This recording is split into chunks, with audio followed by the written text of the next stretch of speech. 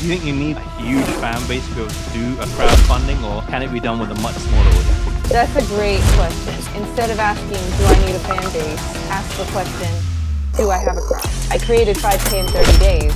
My goal was actually to create $30,000 in my business. Connection plus urgency equals currency. Jess, artist, crowdfunding coach, and singer-songwriter. That's the thing with crowdfunding that I love. You have to figure this out when you promote the album anyway. When you market it, 6 months from now, so why not figure it out now and get paid faster? On a daily basis, we see artists struggle to monetize their music and find something to sell to their fan base and work on their music full time. Today, I am blessed to be speaking with Jess Ava Allen, who is a crowdfunding coach and an artist herself. And she famously raised $5,000 in 30 days through her own crowdfunding for her own album. And Jess is going to go deep into her 3-step process, how to do the strategy, the tactics, and the mindset to raise that much cash from your friends, your family, and your fans. So sit back, get cozy, and grab a pen, because you're going to need it. Honestly, when I came across your brand, I was fascinated by this idea of crowdfunding before your release is even out. And most artists typically think of doing it the other way around. They accumulate the cost first, and then they reimburse themselves after. Can you even just talk to what is a crowdfunding coach, and how did you get into this idea of helping artists fundraise before they need it? Yeah. So back in 2020, I was creating an album, and then pandemic hit, lost most of my income. So that's really where it started. Fast forward, I created 5K in 30 days. So I had never done that before. But again, it was because I had coaching, and I almost stopped halfway through, but my coach really challenged me at different points and said, you could stop, but you'll go back to the life you had before. That's powerful. So, very yeah. Yeah. Do you want that, or do you want something different?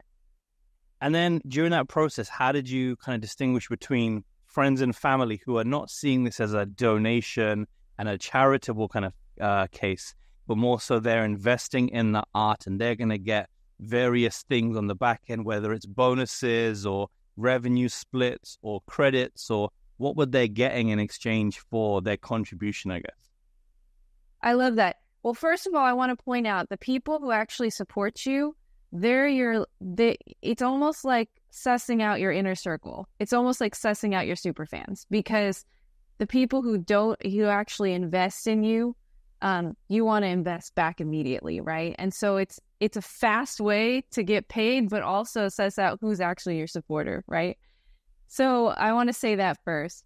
The second thing is, I talk to everybody. I didn't prejudge. I didn't, make a decision for someone before I asked them. And I talked about this in one of my lives recently, the correlation between dating and crowdfunding. Yep. Yeah. Because we've all been asked out on a date very awkwardly and weirdly, and maybe it was cute, so you went with it anyways. But we've all been we felt pressured, right? That's where a lot of people have a lot of fear, is they think that their friends and family are going to feel pressured to do something, and they're going to face rejection. None of us like rejection, the core of us.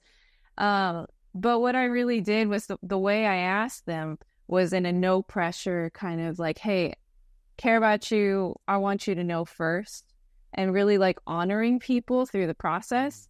And so I asked everybody, and then I said, there's totally no pressure. I just want you to know. And even if you just give me support, love on me through this process, I'd be so, so grateful. So there's always something that someone can do. And you always want to ask.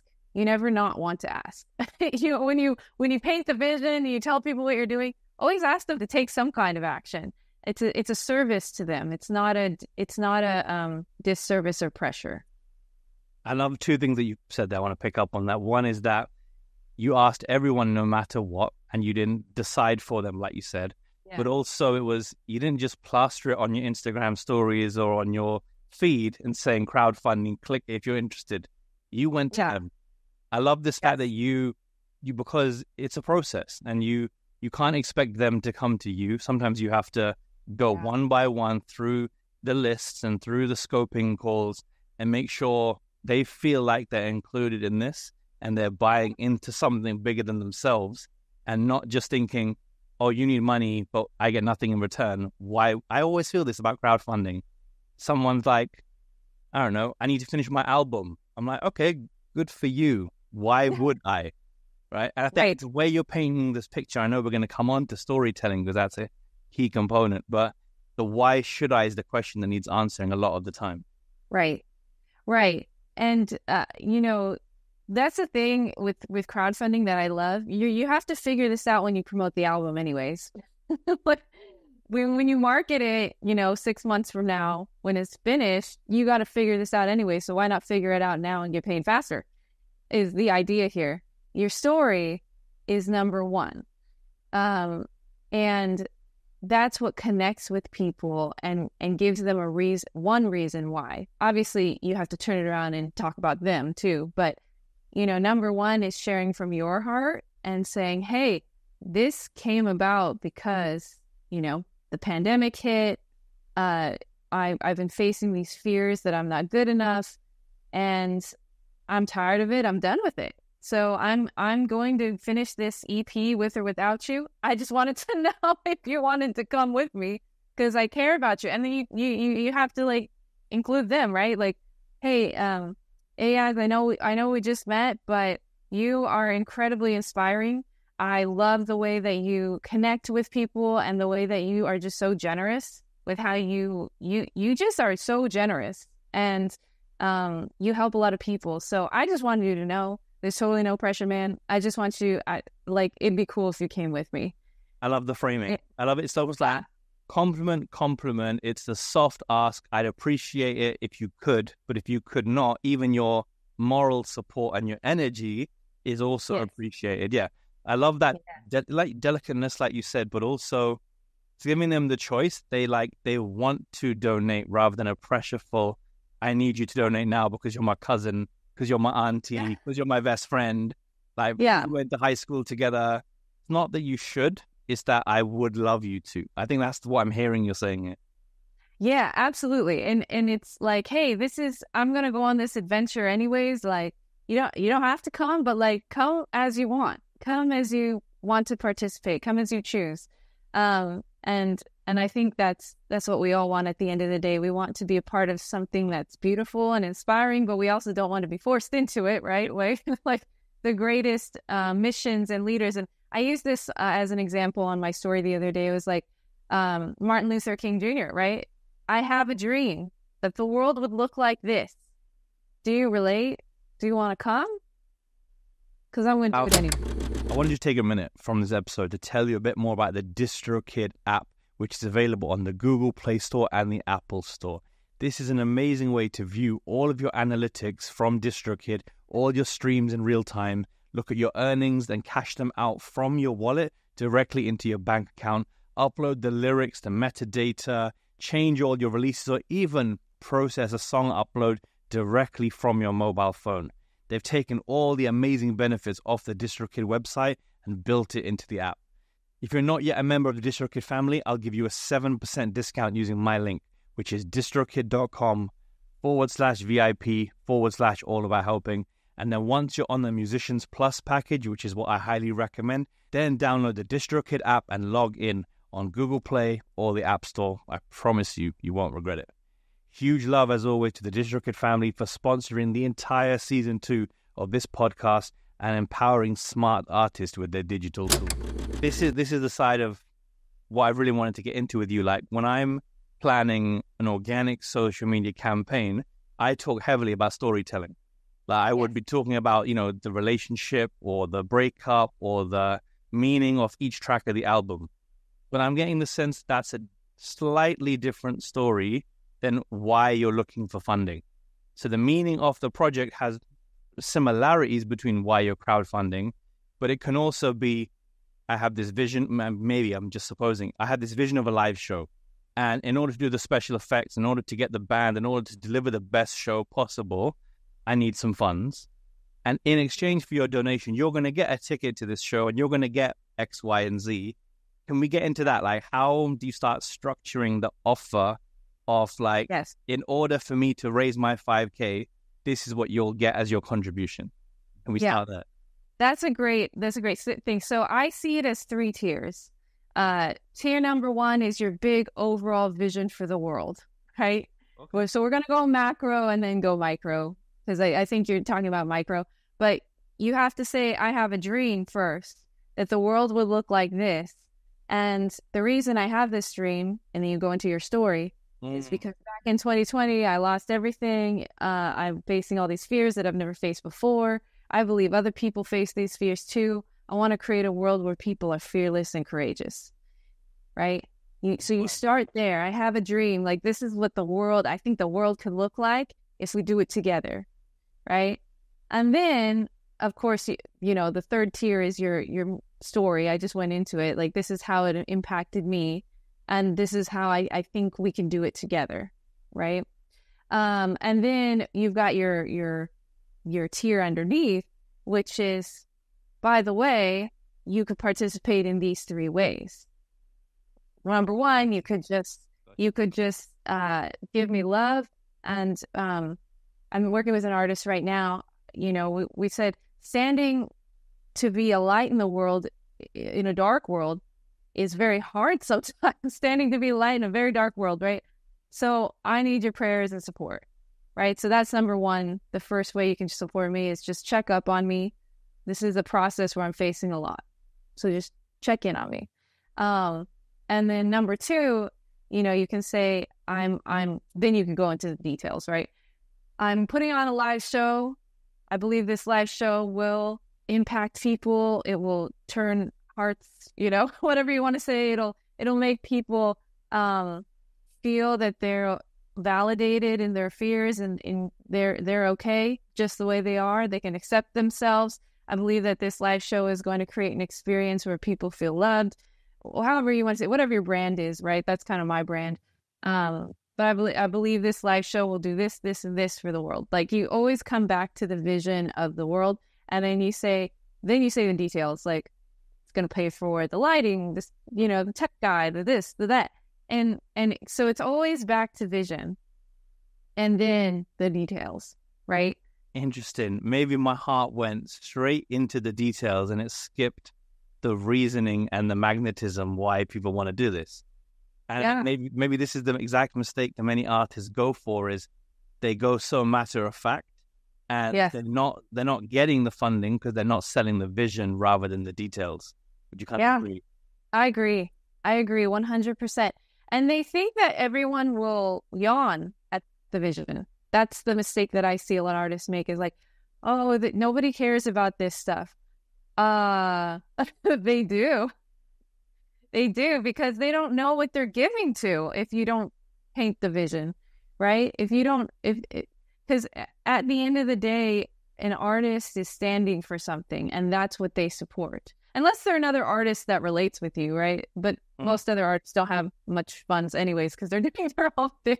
So, I mean, depending. I'm not going to generalize artists, because I believe in a world where artists are abundant.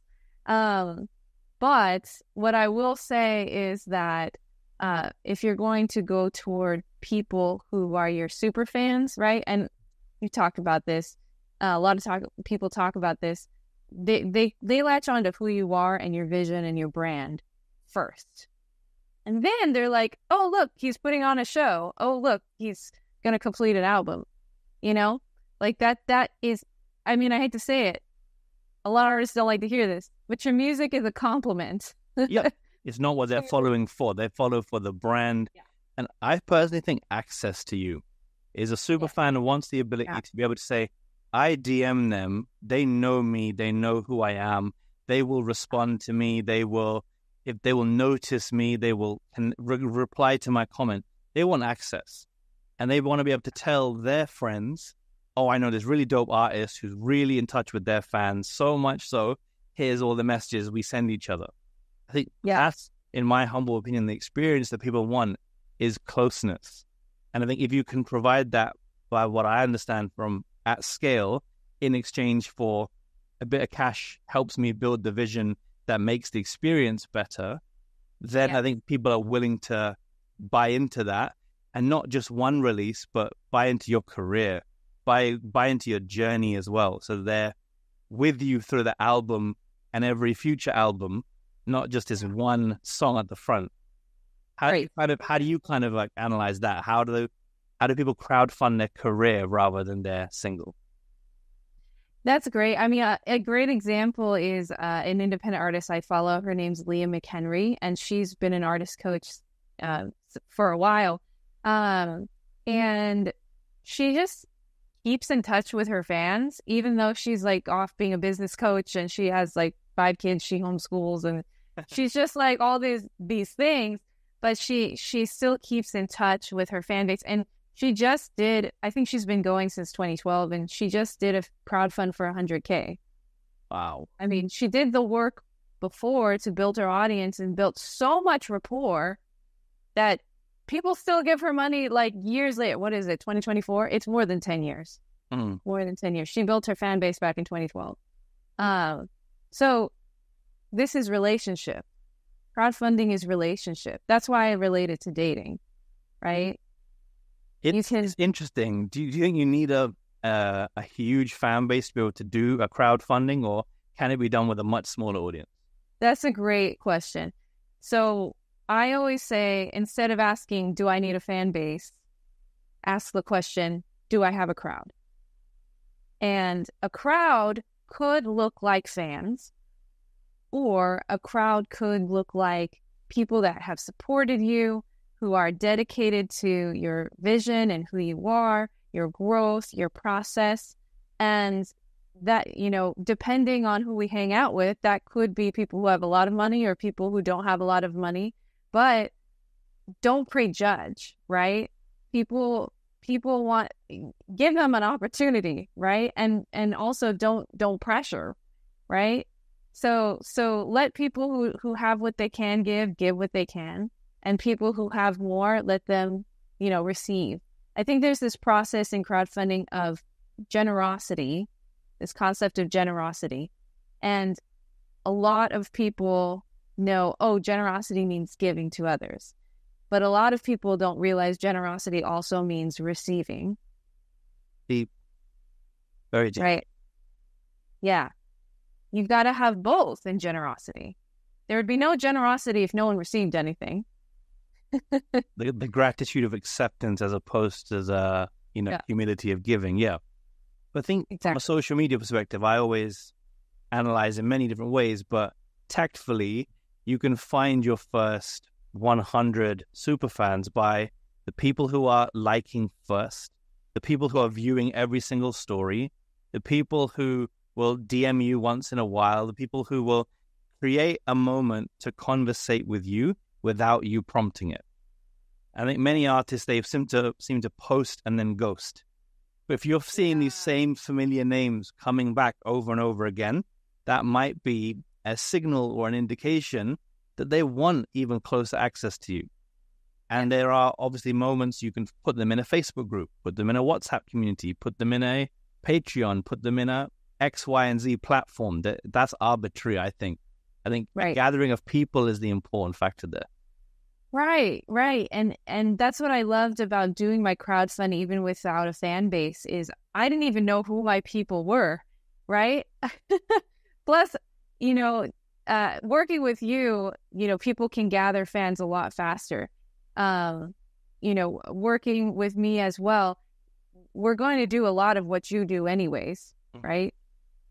But you're going to get paid faster is kind of the idea. Like, what if you could do the work that you need to do anyways, but get paid on the front end?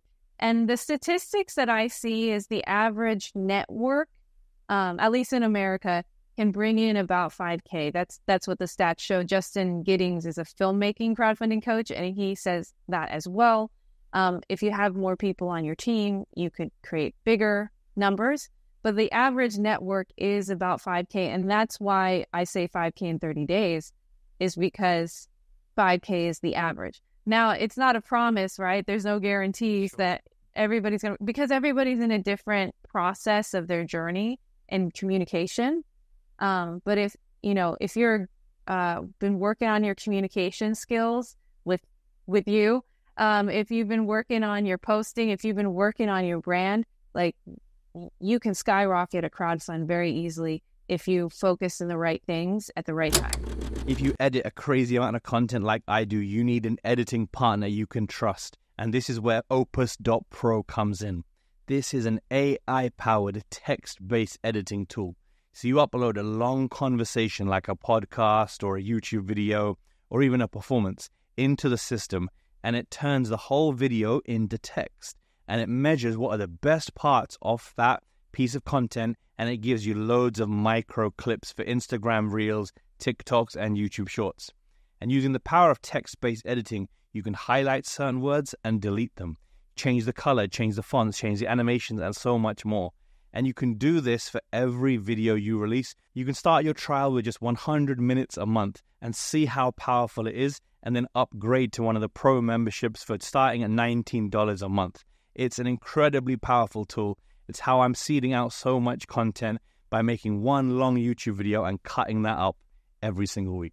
If you want to try out Opus Pro, get started today using my link, which is opus.pro/all-about-helping. There's a little bit of code in there, so grab the link from the description below and definitely give it a try for your first free month. I'd love to actually go really, really deep, even more granular than ever before. So like, to do a 5K in 30 days process, what's the build-up like? How early do you start? What are the messages you're communicating? What's that timeline? What are the daily actionable steps? Like, go right down the rabbit hole, please. Yeah. Let's start at the origin, from ideation all the way to completion. Crowdfund very easily if you focus on the right things at the right time. That's what I'll say. I'd love to actually go really, really deep, even more granular than ever before. So like, to do a 5K in 30 days process, what's the build-up like? How early do you start? What are the messages you're communicating? What's that timeline? What are the daily actionable steps? Like, go right down the rabbit hole, please. Yeah. Let's start at the origin, from ideation all the way to completion, please. So we have many personalities represented in the artist community. So I'm going to speak to two different personalities. So number one, I'm one of those people who just like go for it and do it really messy. It's a lot harder to do it that way.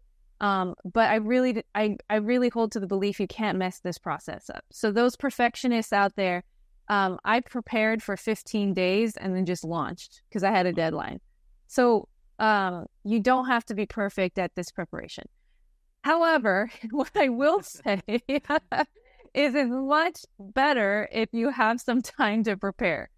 So I suggest a month or two preparation. And what you're going to be doing is the three pillars that I teach are your signature story, really diving deep into that. Some people come to me and they already know what their signature story is.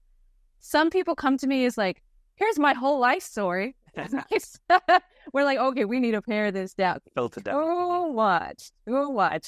And then some people are like, I don't have a story. And I'm like, I just don't believe that. But everyone has a story. Exactly. We all have a story. So that's number one, is pillar one. And that's the foundation of the whole campaign. And the cool thing is, you know this, once you get it down, you just keep saying it over and over again. 100%. I mean, you could say it for a year. And then when you release the album, you say it again for PR, and magazines interview you, and the radio show. I mean, once you get this is the foundation. So that's pillar one. And then pillar two is your teams and systems. So every artist is in a different place with this. Some people have their team. They know who is backing them.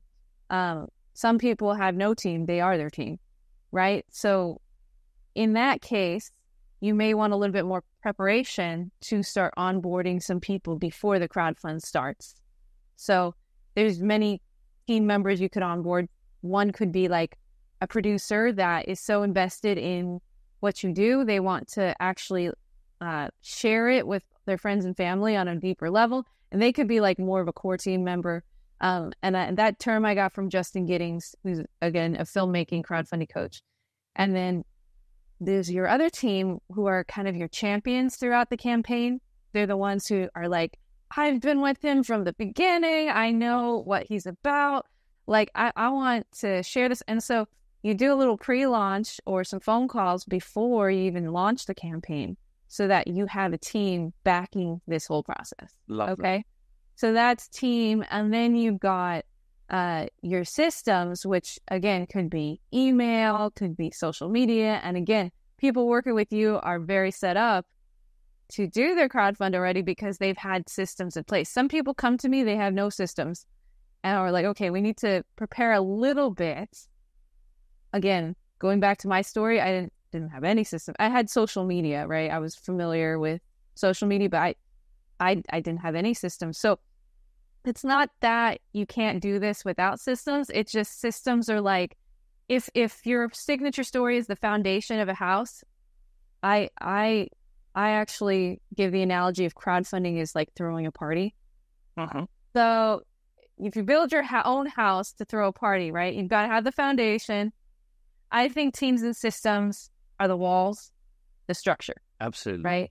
Absolutely. The structure of everything. And once you have the foundation and the structure, I mean, you could have people over. You could say like, look, the house isn't finished yet, but look at this vision. So I see it. I see it for real. Definitely. Yeah, you could crowdfund even then if you have those two things in place. Okay. The signature story and then teams and systems. Cool. That's the two of the pillars. The third? Yeah. The third one is actually launching your campaign. Okay. So there you go. And that's like actually throwing the party. And like I'm saying, you don't have to have all the furniture there to throw the party. Like invite a few people over anyway. If you already have a fully decorated house, like they've done the work with you to get their story down, they have some social media systems, they have everything in place, you're even better in a better place to crowdfund. That makes sense. And the first time that you did this, and it's funny that you talk about you're quite, you did it at lastminute.com the first time round. My OCD went crazy when you said that. Yes, I'm a fan of like structure. Like I can tell. Everyone knows this about me. But then I have that creative side of me as well, where my brain will procrastinate right until the last second, and then the true artist comes out. We all have that. So my question is like, were you writing the emails each day as you were sending them, or were you trying to write them all in advance so you had the Monday, Tuesday, Wednesday, Thursday system? Were you trying to design all the social media posts? Or was it the ones you needed on the day, got made on the day? As I went, yeah.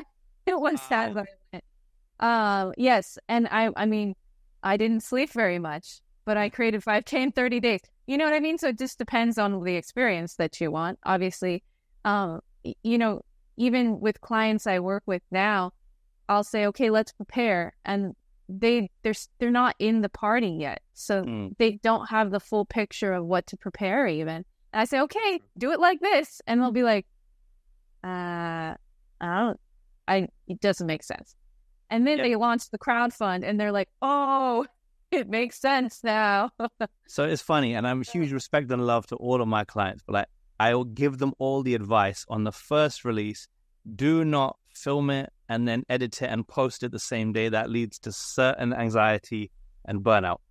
But I think you have to sometimes make the mistake to know I'm never doing that again. And so you learn for your second release is that I'm going to have 90 days of real hustle to create this Dropbox folder full of every asset I need, every email I need way in advance before I need it. Yeah, it sounds like with your first crowdfund campaign, you have to do the doing to know what not to do maybe for future. Absolutely. Statistically, you do make more money on your second. So there's stats out there to support this. But yeah, it is hard as a coach. You want to protect your clients and make sure they don't make any mistakes. And it's like at the end of the day, sometimes action and learning is better than procrastinating and doing it perfectly. So you know that as a coach, right? You want to protect and make sure you do it. But at the end of the day, we all got to learn. And it's even better if you learn because then you're not dependent on us. As much as I, love working with my clients, it's like you need to do this for yourself. Yeah, I always use the analogy of a personal trainer. You use them so you no longer need them again. Yeah, right? Exactly. Or a therapist. You use them so you never need a therapist ever again. Yeah, exactly. And it doesn't mean you're not going to come back at certain points, right? It's like we all hit a wall in our journey. But so that's a really nice segue. So what did your coach do for you at the moments you were thinking of giving up, or the moments you didn't hit enough percentage of your way towards your target instantly? Yeah. How did you refocus back to the game plan and not give up on yourself?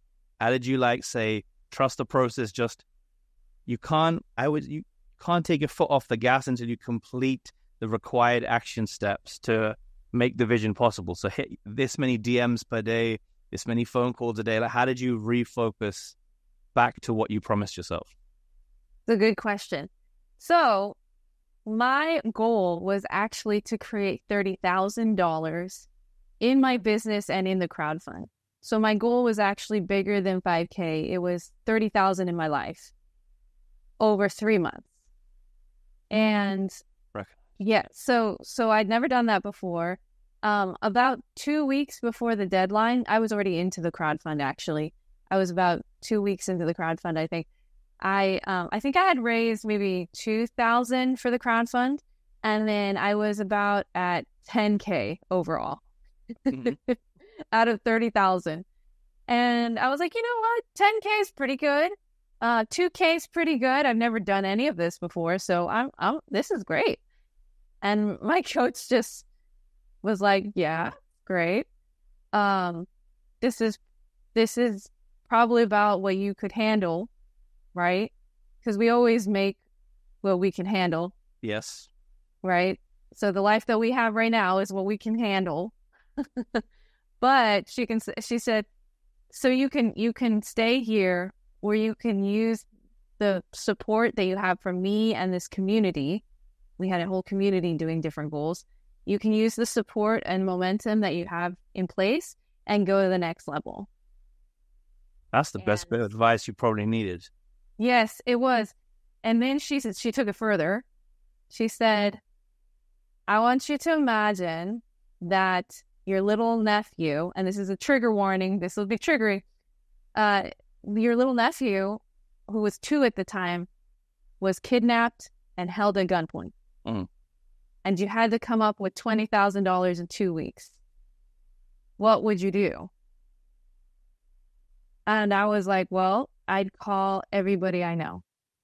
And that's what got me over the line. Mm-hmm.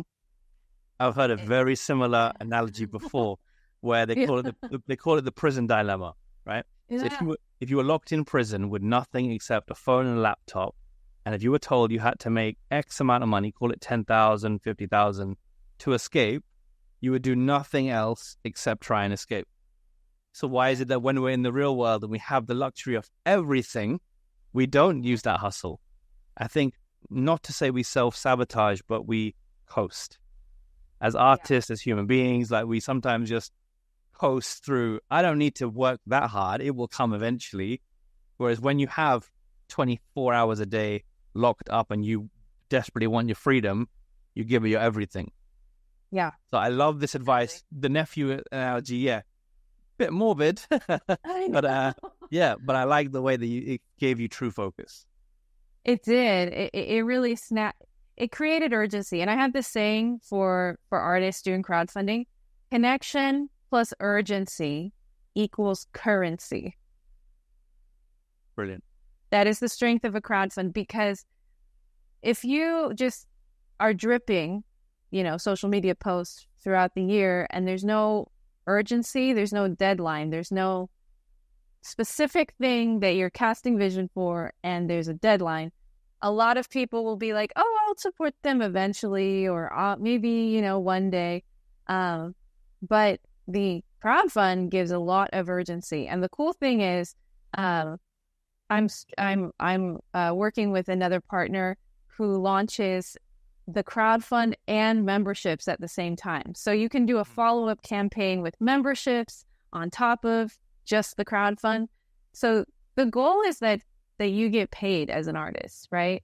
The slow drip is so exhausting. It can be exhausting, at least. And it's not to say it's not worth it, because it is, because you have to have connection first. So that slow drip building connection, so worth it. But there comes a time where you need urgency. Like, not pressure, but urgency for people. And how do you create urgency? You dive back into connection. This is the vision I have for the world. It's cyclical. Yeah, exactly. And you keep going in that process, you're going to create money. So random question then out of the blue is, does the platform matter? Is it a Kickstarter? Is it a Patreon? Is it like your own website? Is it PayPal? Is it Monzo? Like, what is the system and the platform that you advise, or does it even matter at all? That's a great question too. So the company I was mentioning before that launches both a crowdfund and memberships, that's Rocket Fuel. And I love that because you do the crowdfund, and then even if you don't hit your goal, you launch your memberships. And sometimes people want the memberships and they want like access to you monthly, right?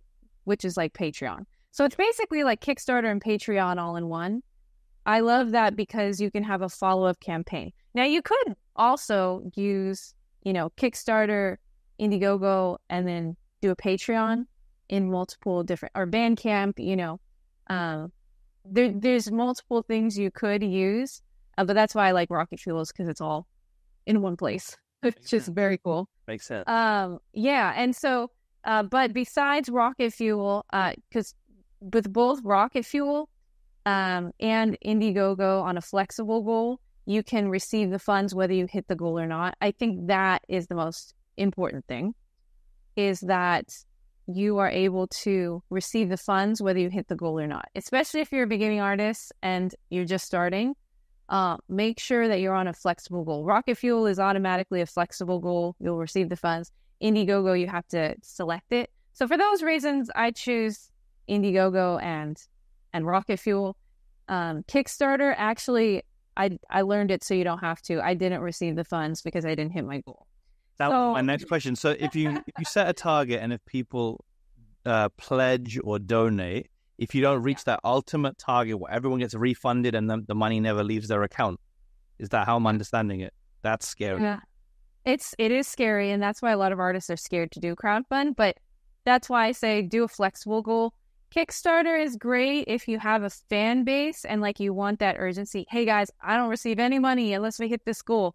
But you need you need like people backing you up with that process, especially if you're in the beginning stages. Flexible goal. If you have any trepidation behind crowdfunding, flexible goal, just peace of mind. Like it's going to come to your account. I think that transparency of the revenue target and the progression towards it is important. So I've seen, people use an Instagram broadcast channel for this, where it's the one-to-many comms, but they can't communicate back except via emojis. And I think it's like we're at 6K off the total 10K. Keep spreading the word. Keep spreading the word. Yeah. We're at 7K. We're at 8K. We're at 9K. And I like this, in my perspective, this whole accountability of help me get to this final target, guys. Either number one, so I get all the funds because I don't otherwise, or number two, I want to back the vision, make this a goal come to life, but I've perfectly mapped out the funds I need to make this happen. Yeah, I like this aspect rather than making money a taboo subject that we don't talk about. I've learned it very recently in the last 2 years or so, is being really forthcoming with money and like not shying away from conversations about it, because it's what drives the world. And everyone can relate to the fact that you're working towards something. I can do a small $5 or $10 donation just to help you out, and it won't cost you much. You're not going to lose your life over this $5 or $10. Yeah. And I think communicating that to your audience is really important, saying, hey, even a little bit goes a long way. There's no small donation here. There's no small support, because you mean the world to me. Like, all of it counts. All of it counts. And, you can even break it up, the math. And I've heard this before. If you walk into a room, someone will be the more comfortable person talking about money. It'll either be you or someone else. Try to make it you, because then your missions can come to life. Missions take funding. right? If you're on a mission, it takes funding.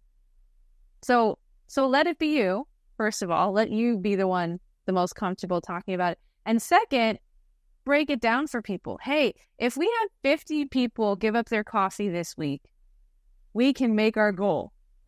Stuff like that. Like, with the client I'm working with now, a lot of people are donating $200. Like $200 is like the most popular. Yeah, those are like the super fan. Like they want to support. And they're saying, okay, if they have 50 people donate $200, they'll reach 10K.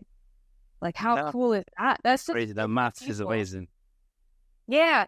So do the math for. I'm not a math person, so a little bit more of a stretch for me. But we all have a calculator. Like we can be creative with this, right? I absolutely love that last point. He said, yeah, just communicate how much you need, why it's important, and how you're going to get there. Yeah. I've absolutely loved this. Thank you so much. Yeah. How can people connect with you? Where can they follow your socials, even book in a Calendly meeting with you? Feel free to give it a plug. Yeah. So you can find me on Instagram. I'm pretty active there. Jess Living to the Fullest. Jess, Jess, Living to the Fullest. And you can also find me, you can email me. It's coaching@jessevaallen.com. That's my website, jessevaallen.com. On YouTube, I'm on Facebook as well. And Jessie Allen Studio is my original studio. So I go by 2 different names, Jess Eva Allen, Jessie Allen. Maybe one day I'll change it. But you can find me on both those things. No. Thank you so much for dropping gems. You've been sharing unbelievable knowledge. I deeply appreciate you. Yeah, and maybe we can put the Calendly link as well.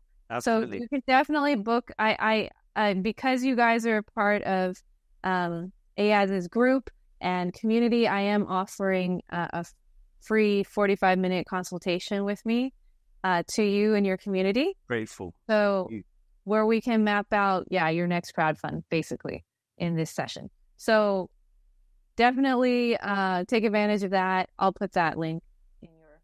Absolutely. Down to share it. Dude, you're the best. Okay. Thank you so much. Thank you.